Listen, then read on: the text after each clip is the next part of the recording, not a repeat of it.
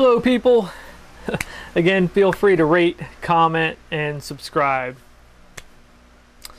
So you're taking a trip with the trailer, but maybe you didn't allow enough time or just don't want to have the hassle of taking it in the shop to have it checked out. But you do want to have a little peace of mind.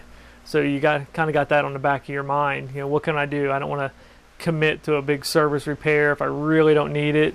I've had them, maybe had them serviced a couple years ago, year ago. But you got this big trip ahead of you and those wheel bearings are on your mind. So I'm going to show you what to do. And I'll walk you through it first, what we're going to do, and then I'm actually going to show you. So the first thing we're going to do is we're going to jack the trailer up off the ground, and you'll see me doing this. You're going to grab the wheel and you're going to do two tests. The first test is side to side. When you rock it, is there any movement? And then the second test is you're going to roll it. Is it smooth, or do you hear any kind of growling? If you hear any kind of growling, any heavy, you're committed then. You're going to have to replace the bearings. There's no way around it. If it sounds smooth, you know you're in good shape. Maybe it sounds smooth, but you grab the wheel and there's a little play. See, this is what can really save you because you're catching it early. If you go ahead and run it, even though it's smooth, it's two tapered needle bearings in there, and they require preload to carry the weight correctly. It's like two cones going together. So if you catch it early, you can save yourself. It's smooth, but you got that play. Now if you went on your trip anyhow, even though you had that play, there's a good chance this thing's going to come apart on you.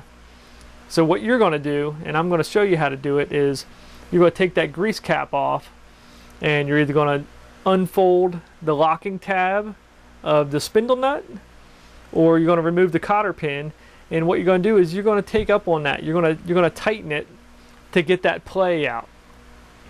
See, what happens is they probably were perfect when it was first assembled, but those bearings wear in, and then that's where that play comes in. So you have to make up for the play of those tapered roller bearings and seats, and that's usually what happens. People let them go and then they come apart on you.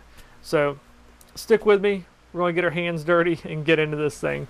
Again, feel free to rate, comment, and subscribe. Okay, so what we're looking at here is I've got actually a new Magic Tilt trailer that I've got in inventory. I just pulled it up on its side for ease of filming, and just going to kind of run you guys through this. So the first thing I'm going to do is I'm going to go ahead and rotate it, check it out, see if it's smooth, see if there's any wobble. I'm going to take my big hammer, rock this cap back and forth, hopefully not smash my fingers. Get that out of the way.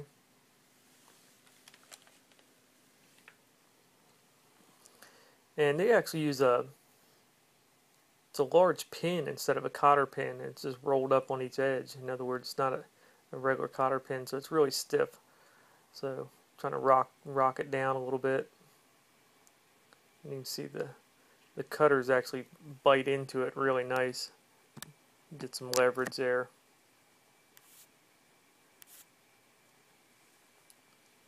Then I'm going to just back the castle nut off a little bit, kind of simulate something you might see. You may jack it up and see a little wobble.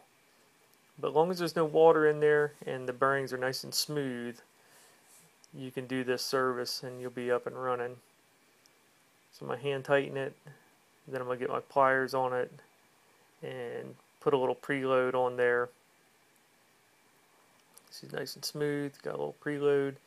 And you can stick the tip of the cotter pin in one of the recesses in the castle nut too while you do that. That way it's easier to locate the hole to index it.